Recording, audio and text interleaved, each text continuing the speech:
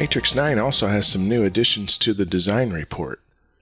You can click the logo and replace it with your own logo for printing. You can also enter your Stuller credentials and get pricing for gems and metal. So here you can see it's populating the different diamonds. And then for the center stone, I'll go ahead and change this to a sapphire blue and a quality of AA.